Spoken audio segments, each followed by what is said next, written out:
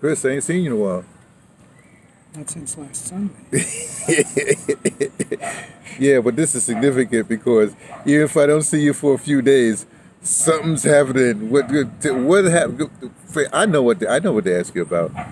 You got some sort of labor thing happening there. What's going on with that? Yeah, the Jesuit University of New York doesn't want to give us adjunct instructors and adjunct professors and non-tenure track, even full-time professors,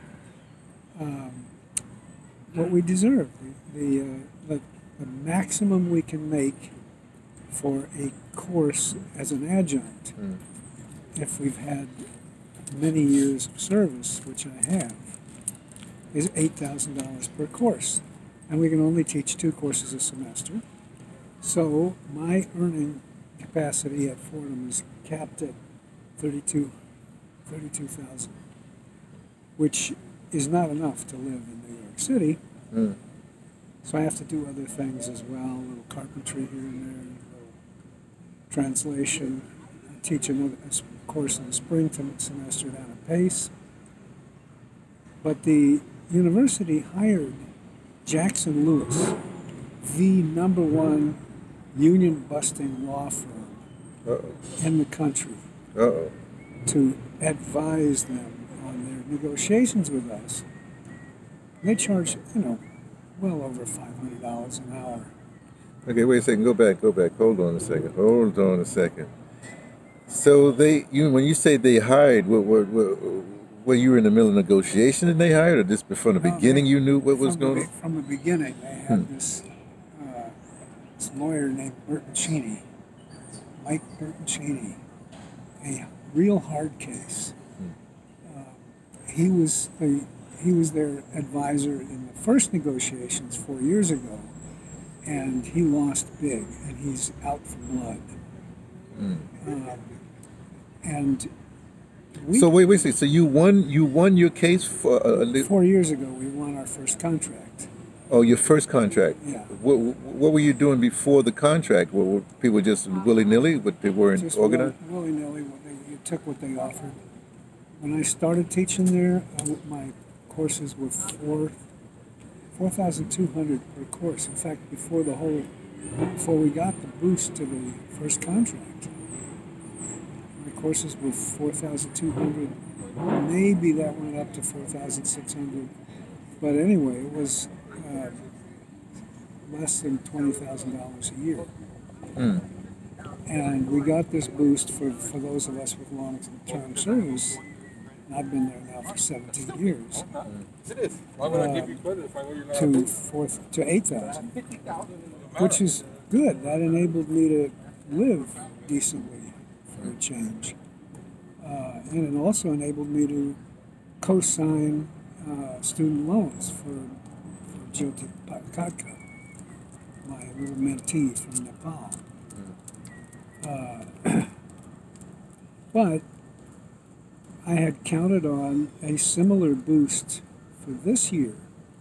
And what they want to offer us, and the maximum they want to offer us, is 3%. Now, inflation is somewhere around 5 or 6%. It was at 8%. It may go back up to 8%. So, in effect, what they're offering us is a cut, not an increase. Okay, I don't want to jump around, but hold on a second. At Fordham University, doesn't Robert Reich teach up there or something like that? Some economist teaches up there. I know. Some Marxists. Reich teaches at City College. Okay, I got it. Oh, City College, yeah, Harry Magdoff, I think, is the one that teaches at City College. But yeah, there are very progressive teachers at Fordham. But you see how universities started? It was the teachers and the students, period. I mean, if you go all the way back, it was Socrates and his students in the Agora. But in the Middle Ages, they organized themselves and created universities. But the universities were the teachers and the students. Now, the teachers and students are more or less an afterthought. That universities are administrations. And trustees, and they're about raising money. Yeah, but that's happened in every. I don't want to say, but that happens in every field. I saw it happen in the hospital field, Yes, in every field. it's the same shit as Mount Sinai taking over Beth Israel and a whole bunch of other hospitals. It's the same thing as Kaiser in California doing that. And sure, it is the same thing. They're all corporations, so they're following the corporate model. Oh, wait a second. It doesn't take the Jesuits, as you say, or the Catholic Church to follow the corporate model. They are the first corporation, so why would they not be a corporate model? I don't. Okay. Well, because the Jesuits are a real schizophrenic order. On the one hand, they are very progressive in a lot of ways. On the other hand, they're the ones that started the Inquisition. So they've always been split like that. Well, Yeah. go ahead. Well, there are many really fabulous teachers at Fordham. Daniel Berrigan was a teacher there until he died. My former boss, the woman who hired me to teach these politics and revolution courses, is a wonderful teacher. She's retired now. But the administration, particularly the Board of Trustees, is all about money. The students pay around $70,000 per year in tuition and fees. $70,000. Now that's more than twice as much what I can make in a year. And I have 35 students. Okay, hold on. I'm sorry to skip around. Well, I'm not. I always do this. My question. Let me go back to the beginning. If you have enough progressives, if you want to call them that, on campus in different fields, and you can appeal to, dare we say, the conscience or the whatever of the Jesuit order, why can't things be sorted out? Oh, we do. We do appeal to them. We shame them. We point out that, who they are. They're this great Jesuit institution whose motto is cura personalis, the care of the individual person. And we say, you're that and you don't give a shit about us? And what's their response? Well, their response is to hide their heads. But they are represented by a dean, an in-house lawyer, and this hard-headed outside lawyer. Okay, hold on. So, but that first hard-headed outside lawyer you defeated, no? Yeah, that's why he wants blood this time. I got you. But this inside lawyer, what's their stripe like? Well, in the first negotiation, I heard this yesterday for the first time, the day before yesterday. She was a different one last time, which I hadn't remembered. She was very soon after the negotiations and after we had won, she was dismissed. She failed in her task. She failed to keep us down.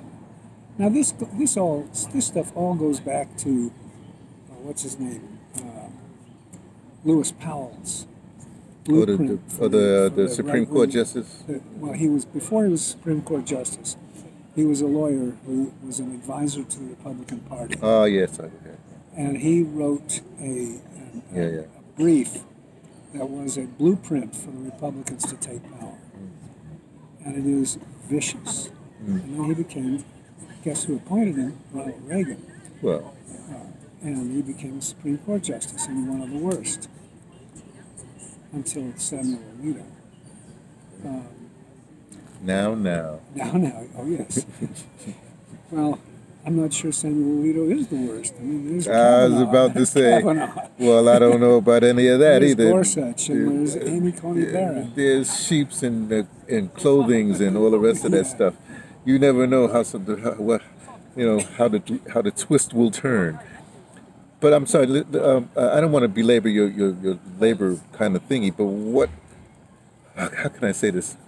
The tides have turned I mean, I know when I was going to school in the 70s, they brought somebody in to destroy Livingston College, which was basically an HBCU in the middle of Rutgers University. But we won't get into that right now. My point is, we saw him coming. He came from the Rand Corporation. So this has been going on for many a year. Just now it's, where's it going? That's what I'm saying. Are there going to be any more universities or any more whatever? Oh yeah, there are going to be more universities, and the graduate student teachers, the teaching assistants, are organizing as well. And they're out on strike.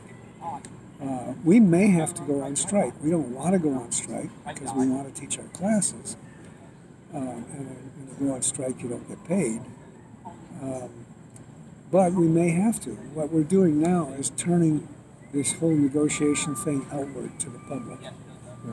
We're having student support, got a student letter of support that's got, I don't know how many hundred signatures already. We have a public letter that went out earlier in the summer. We will, if necessary, have demonstrations. Last time we had a demonstration at 60th Street and 9th Avenue where the Lincoln Center campus is. Of course. And that was highly visible. We will do this. I mean, they want to play hardball. We can play hardball too. Well, let me ask you this. I didn't mean to cut you off. Actually, I did, of course. But I'm just going to say this because it has to be said because everybody does this. I don't agree with any of this, with this kind of tactic, but it has to be said. You've had many alumni, so-called famous or celebrity or public. We're turning to them as well. We're making lists of them and asking them for their support. And there was also, I don't know any celebrities or luminaries or anything like that, but I do know some members of the Fordham SDS chapter, which in 1968 did occupy the administration building. They only lasted for about 24 hours, but they did it. That's what we call the heavy guns. And they're still around. They're still organized as a chapter. They called Fordham SDS. Really? Really. Wow. I just sent an email to them today saying we're calling on you all. Oh, do not act. You know, here's the thing that I realized because you know we travel certain circles. You know, I mean, the Venn models or whatever have you, and the kind of people that we know, people don't really understand. Sometimes I'd be hanging out with people. They say, "Why are you with that white guy? Why are you with that white?" They don't understand. I'm with radicals. That's why I hang out with root people. You know, I'm not saying with roots like Jamaican roots. I mean root people, like radical root people. Yeah. And these folks don't give up. We're gonna win. They go. I'm talking about your SD. I didn't know they still existed. Oh yeah. You bring those up what I call the real heavy guns because they do not care. They want the revolution then. They want the revolution now. Yes. Man. Helicopter. You know what that means? You know, in the '60s we couldn't look up because they would take pictures. So we better not look up, Chris. Don't look up. Don't look up. Have you seen that movie? Oh, I didn't, but I heard about it. Don't bother. It's not that good a movie. It's a Doctor. It's billed as a Dr. Strangelove movie, but it doesn't quite hack it. Anyway, it's not that funny. I'm saying, but I'm saying, let's get back to this. Yes, get back to this more serious. Yes. But the SES, I'm waiting for the yuppies, the yippies. I'm trying to hang out. That's going to be the next move. To have fun, with the. Abby, boy, do I miss Abby. Yeah. In fact, let me ask you that question. Is there a what's the guy from Rochester? Is there a Saul Alinsky in the movement now? Not in the movement. Is there a Saul Alinsky? He's in Chicago. But does a Saul Alinsky exist? I'm talking about that does strike. Somebody like that exist? Yeah. He's quite a few. George Lakey is one.